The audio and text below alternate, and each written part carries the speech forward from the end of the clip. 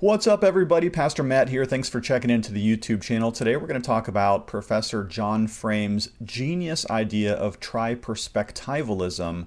Tri-perspectivalism, big word. Don't worry, I'll define it as we go. Let me just take a moment to say what's up. My name is Matthew Everhard. I'm the pastor of Gospel Fellowship PCA. We are a Reformed Bible-believing church just north of Pittsburgh. Please come check us out.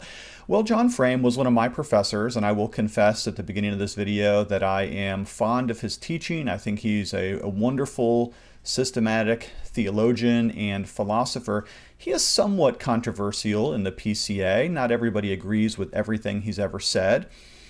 He's done a marvelous work teaching over very many years, taught a number of students throughout the years, systematic theology and or philosophy and or apologetics. He is a presuppositional apologetics advocate. He studied under Cornelius Van Til and others, John Murray, etc. He has an amazing pedigree as far as his own learning goes.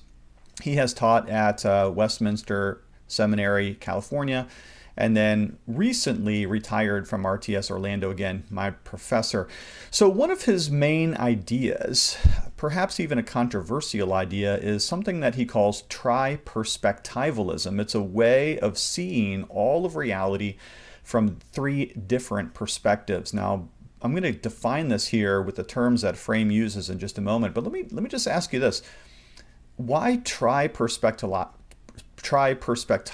Why three perspectives? Well, one of the things that we might say initially is that our God is a Trinitarian God. That is to say, there's one God who eternally exists in three persons, the Father, the Son, and the Holy Spirit. Now, Frame will tell you that his tri-perspectivalism is not necessarily an exegetical method that's formulated on the Trinity, because tri-perspectivalism is three different ways of seeing the same thing, whereas God, there's one God who really does eternally exist in three distinct persons, the Father, the Son, and the Holy Spirit. Nevertheless, there does seem to be some connection there to this idea of a Trinitarian world that God has made. If you think about it, it's kind of interesting. The world is comprised of the land, the sky, and the sea. You might even think of time as being the past, the present, and the future, all three different perspectives on the same reality. We might think of color as comprised of red, yellow, and blue. That's kind of interesting. You might think of even music as being the key, the melody, and the harmony. And so when you start to look at reality, it's kind of interesting how many trifold or tri-perspectival distinctions you can see just in the world around us. I don't think that's an accident, and I don't think Frame thinks that's an accident either. Now, when he speaks of his three perspectives, John Frame is going to use three kind of technical terms, and I want to introduce them to you just so you understand what we're talking about. The first perspective Frame calls the normative perspective. It is the perspective of the norm, or what ought to be. We might think of God's decrees, we might think of God's laws, we might think of God's commands here. It is the way that God intends to order the world that he has made. So it's the normative perspective, or the perspective of what ought to be according to God's command and according to his will. The second perspective is called the situational perspective. It has to do with what is actually going on in the world around us. I'm sitting here on a Tuesday morning. I got my lights on, my cameras rolling. I got a mist and a fog out there on the beautiful western Pennsylvania hills. There's some traffic out there. About a mile or so away. That's the situation as it is being perceived by me right now here where I am. But then there's the third perspective, and that is the existential perspective, and that is what's actually happening inside of the observer. So I've got feelings, and I've got emotions and concerns and worries and joys and elations, and all of that is stirring in within me. And so what Frame says that's really genius in my view, it's very simple but very genius, is that every single topic, every single theological heading, every single creature, every single aspect of reality can be observed from these three perspectives: the normative, what ought to be; the situational, what is actually occurring; and the existential, what is going on inside the observer, inside the heart or the mind of that person. So Frame will sometimes use these technical terms, normative, situational, and existential. Very often, though, he'll use a little bit more biblical language where he'll call it control, authority, and presence. And so you can kind of parse that out, and he does so in all of his writings. So if you've ever read anything by John Frame, whether it's this excellent little book here, Salvation Belongs to the Lord, which is his introduction to systematic theology, or his magnum opus, Systematic Theology, or any of his works on apologetics or philosophy, you will see over and over again these little triangles that Frame has in his books that illustrate these three principles over and over again: the normative, the situational, and the existential. Now, before I lose you on this, and I realize this is probably like, woof, right over your head, right? Hold on a sec, because it's easier to understand than the terms may suggest. Let's take, for example, a simple can of soup. Can you imagine with me what a simple can of soup might look like? Okay. Well, let's analyze this from the three perspectives, and then I'm going to give some doctrinal examples too, but let's just take a can of soup just for the fun of it here. So what is a can of soup? How can we observe this object? How can we consider what this thing actually is in reality? Well, one thing we could do is we could look at the label and we could see what is supposed to be in this can of soup. So I hold up the can. There's all of these ingredients. I've got my tomatoes, I've got my tomato paste, my water, my salt, my spices, whatever else. I don't know. Simple can of soup, right? Tomato soup. The normative situation is what ought to be in this can. You pick it up, it says tomato soup. There ought to be tomato soup in this can. If I open it up and I find watermelon in there, that's a problem, because the norming norm, what is expected to be in this can of soup, is exactly what is said in the ingredients. Now, if anything else creeps in there, then that's probably going to be a problem. If there's cricket legs or bug parts or whatever else, that's a problem, because the can of soup is normed to be what is said, stated on the label. Now, that's the normative. The situational, so I go to the grocery store, and where am I going to find it? I'm going to find it on this particular shelf. I'm going to reach up, I'm going to reach over, I'm going to find it in the row of other cans of soup that are like it. And so this can of soup can be found amidst other cans of soup in the food aisle, the dry goods aisle, at the store on a Wednesday for the price of $1.99, okay? And then there's the existential perspective, and that is what is actually inside the soup. If I were to cut open the top and I were to pour it into a bowl and analyze it, what's actually in there? Is it tasty? Is it salty? Is it rancid? I don't know. That's the existential perspective. And so what Frame says is that you can take any object or even any topic and you can analyze it from those three particular perspectives. So we can start with God as the Trinity, the one God who eternally exists in three persons. Now, this is an oversimplification, of course, but you might think of the Father as the person of the Trinity who is in total control of all of the universe. He is the one who ordained it to be created. He is the one who has the power to make all things. He is the one who sets the rules of the universe into motion, how gravity is going to work, how the law of thermodynamics is going to work. And not only that, but he's the one who ordains to send his Son into the world to redeem it. He is the one who ordains the whole plan of redemption history before any of it is ever fulfilled. And so we might think of the Father as the person of the Trinity who norms the norm. He is the one who establishes his righteous decree. The Son then would be the one who actually comes into the world. He is born. He is God incarnate. He is the one who lives a perfect life. He is walking around situationally in the city of Nazareth. He's born in Bethlehem. Now he's walking on the Sea of Galilee. He is the one who comes to the actual situation in a particular time, in a particular place in history. And then obviously the Holy Spirit is the person of the Trinity who fills our hearts. He is the one who causes us to be regenerated. He is the one who gives us new life and gifts us with his gifts and graces us with the fruit of the Spirit, etc. And so we might think of the Trinity from these perspectives: the normative, the Father; the situational, the Son; and the existential being the Holy Spirit. But you can get even more specific than that, and that's what's interesting about this, what I think is a genius idea, is that this concept can be almost infinitely fractionalized. So I can simply take even one of those persons and then again analyze them with the three perspectives. So let's say I take Christ, who is the second person of the Trinity. Well, normatively, he is the exact image of the Father. He's the perfect image of the Father, and so he is who he is to be. He is the perfect representative of God's glory. I'm thinking about Hebrews chapter 1, the first paragraph. Secondly, though, Christ is the one who came into the world and completely obeyed all of the laws of God. So situationally, he is absolutely perfect in everything that he did, said, was, how he lived.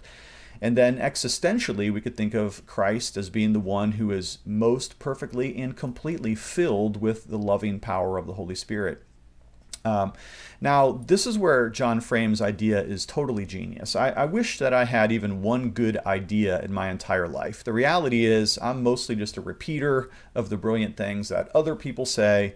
You know, if I can just be faithful to the scriptures and hopefully a good teacher of the Westminster Confession of Faith, and I teach what Edwards and Sproul and Calvin and other people before me thought of, I rarely have a good idea that is original. This is a very interesting idea that Frame brings to systematic theology, and the payoff is simply this. You can take any doctrine and you can analyze it with this tri-perspectival methodology. So let's just take baptism, okay? What is baptism? Let's say you're going to teach a message on baptism. You are called upon to give the Sunday school lesson, and the topic is baptism. Well, what do you say about it? Well, we can hold it up to the tri-perspectival analysis, and we can say, well, baptism normatively is what? It's the placing of the Trinitarian name upon a person. We are to baptize them in the name of the Father and the Son and the Holy Spirit. So baptism comes with a particular meaning, and that meaning is established by Scripture and the normative perspective. But it's not just that. Because what does baptism do? It separates us from the world. And so this is the demarcating or the situational perspective. Baptism separates us as the disciples of Christ, and therefore our lives, as we live them out in real life here, they're supposed to be different. Baptized people are supposed to be obedient in ways that the unbelievers certainly are not. And then, what else? Existentially, we have the baptism of the Holy Spirit. And so not only are we talking about water baptism, but that there's the real change, that inward filling of the power and the transformation of the holy life that is wrought about by God's Holy Spirit. So see what I did there? I just took baptism and I analyzed it by those three perspectives. I could preach that, man. That'd be an awesome 3-point sermon on the topic of baptism. But I can do it on the Lord's Supper. What is the Lord's Supper? Well, normatively, the Lord's Supper is that which its signs signify. So we have bread and we have the cup, right? Well, those things have meaning. The meaning is established by the normative perspective.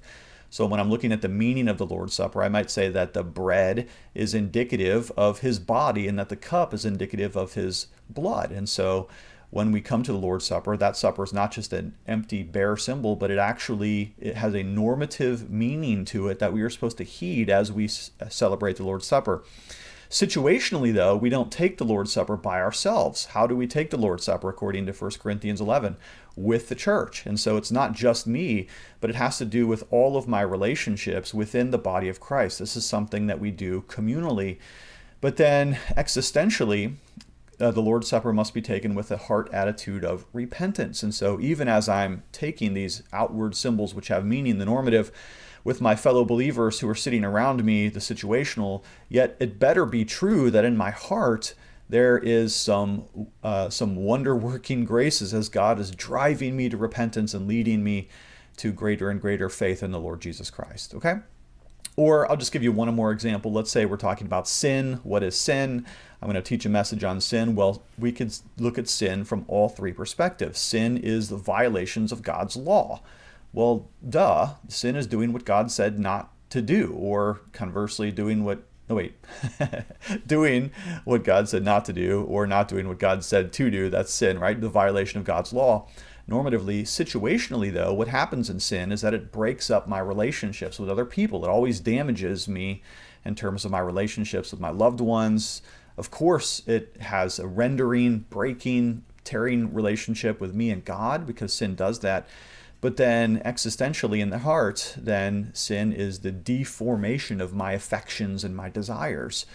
So once again, I just think that would really, really preach. And so John Frame's idea of taking any doctrine and analyzing it by these three perspectives is really quite astounding. So the payoff then is in its didactic value.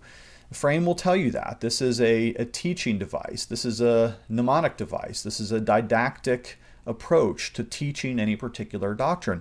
And I think about this when I'm preaching my sermons all the time. All the time I think about this. If you're ever looking for 3 applications to any one doctrine, just run it like this: normative, situational, and existential. So one more example and then I'll be done. So right now I'm preaching through the book of Revelation, and we happen to be in that section of Revelation where Christ is giving his letters to the 7 churches, right? All right, so what am I going to say about each one of those letters? Well, first, I can look at them as the normative perspective. Who is Christ and what does he command of each one of these churches? What does he require them to do? Situationally then, how are they carrying out the Christian faith in the world? Are they compromising with the idolaters? Are they influenced by the Nicolaitans? Are they subjecting themselves to the teachings of Jezebel, that false prophet? And then existentially, we might say, okay, well, whatever else they may be doing externally, but what's happening in the heart? Is there real repentance, real faith, real love, etc.? What is actually happening within the soul? That is, after all, what matters the most. Okay, so Frame, I think, has this genius idea of Tri-Perspectivalism. He applies it to practically everything, and so can you, so there's huge payoff in that. Now, before we go, and we've already gone about 16 minutes, let me just simply give a couple of book recommendations. First of all, this one right here, Salvation Belongs to the Lord, an Introduction to Systematic Theology. If you've never read anything by John Frame, this would be a good place to start. It's one of the most helpful books that I have, and I consult it all the time. It's only a couple hundred pages, though it does go through most of the major doctrines of the Christian faith. If you want more than that, then go to his bigger book, Systematic Theology. It takes the same concepts, expands them to a couple thousand pages, if I'm not mistaken. Much bigger book, much fuller detail. He also has an amazing book on the history of Western philosophy. That book has been helpful. He's got a tiny little book, an introduction to philosophy, and a bunch of other stuff on apologetics besides. All right, so there's your introduction to Frame's Tri-Perspectivalism. By the way, my book drops today, Souls, How Jesus Saves Sinners. It's not about Tri-Perspectivalism, but it is about the gospel, and I would love for you to check that book out. Of course, I'll have a link to it in the description of this video. Thank you so much for checking in. I do love you lots, and we'll talk to you later.